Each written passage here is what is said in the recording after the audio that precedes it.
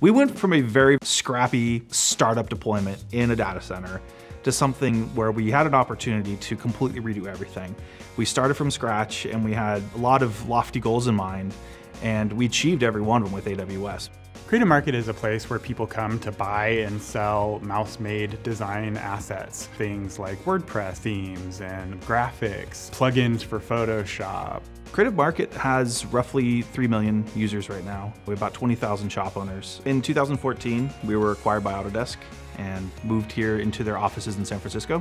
Something that I love about Creative Market is people are making lives off of our marketplace platform that we offer. Not just measly lives, but some people are doing really, really well. We've seen some tremendous growth in some of the shop owners. A few people that actually become millionaires on the site.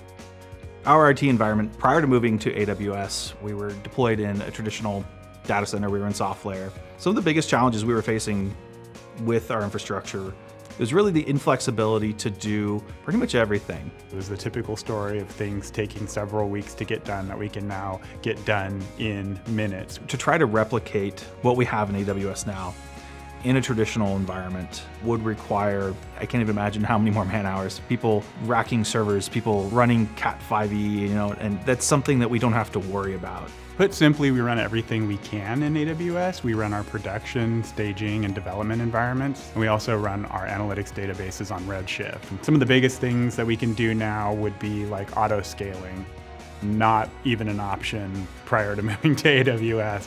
We needed to have shared file storage between all of our instances that we had in production, all of our application servers. We originally stood up a Gluster cluster, and it immediately started to show some of the issues that eventually became real problems for us. Mainly around automating things. If we needed to automate failover, if we needed to say add capacity on the fly or anything like that, we only really had one engineer who understood it well enough to work on it at any given time. So if he was out or on vacation and something went wrong, it was like, what do you do? It was simply a nightmare for me to build out, operate, and scale over time. So we knew we needed to replace it with something much better. When we moved to EFS, all those problems went away. When we first heard about EFS, we could not wait to get our hands on it, given its simplicity of setup and operation. I mean, you don't even have to tell it how much storage you need. You just use the storage, you get billed for it, and delete the files, and it's taken care of. One of the things we do heavily is we resize images on the fly. We store all of the original size images within EFS.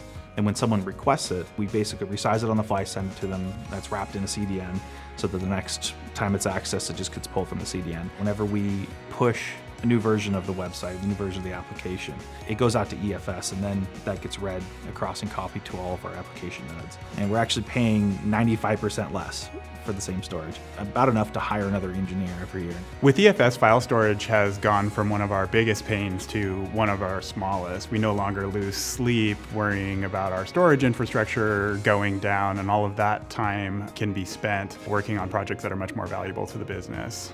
Being on AWS has made my job quite a bit easier because all my team and my engineers can stay focused on things that bring value to the business. Now that the developers can have their own individual development environments that more truly mirror production and staging, they're able to be more confident that the product that they're developing against will deploy successfully when it comes time to go to production.